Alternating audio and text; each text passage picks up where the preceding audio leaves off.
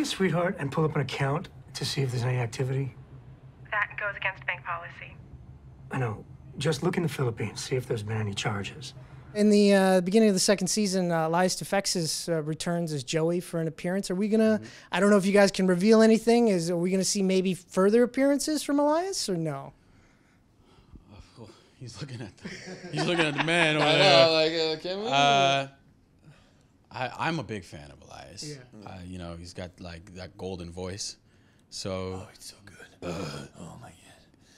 Oh, you got it down. Yeah, I know, because I had so many scenes with him, right? You guys, he's a really cool dude. And the best thing about Elias, you know I love you, is he's a huge Montreal Canadiens fan. Oh, there you go. So can we expect to see more from him? You want to answer the next question? I don't know. I haven't seen every episode. You find Malcolm, and you kill him. For our fathers. The villain for this year's, like this season, is you know, a much more darker, kind of complex kind of villain compared to the first season. First season, take care of some mangy mutts, that's fine. Now it's like you guys are dealing with, you know, powers and things that you guys didn't even know existed. What can you tell us about this mysterious new villain? Not much. Nothing. Other than, yeah, there is this dark and mysterious force / entity that is kind of the driving force this season. And, you know, I think the audience might think that the witches are one thing, but they're probably another. Yeah. I think the fans will be excited to see what role the witches play in the werewolf world. Cool. And how it shakes our world. Oh. Ooh. Shake it. Yeah. Fuck. I told you. It all comes back to Taylor Swift. It does. It really does.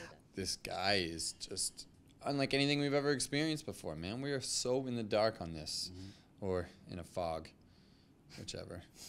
Yeah. But this guy is bringing elements that we've never even knew existed, and we thought that we were superior beings. But this guy, I mean, clearly, if these witches can do what they did to us, and they're scared of him, then what is he capable of? Right.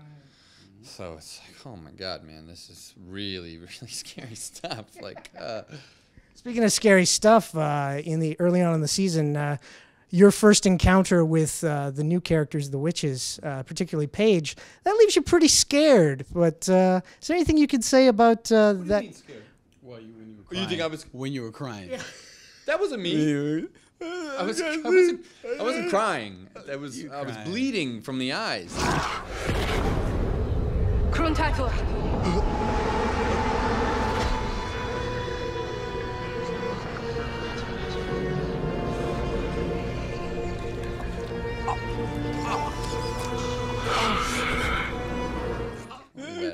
Yeah, you know what?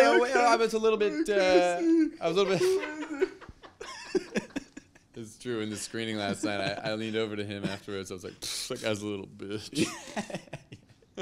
Go ahead. So, but yeah, I got thrown off my bearings for a while, and it was the first time I'd ever really been shook up like that. And the fact that it happened at the hands of this very beautiful woman who happens to be quick as a whip and just beautiful, you know, it was kind of just like, what's happening in here?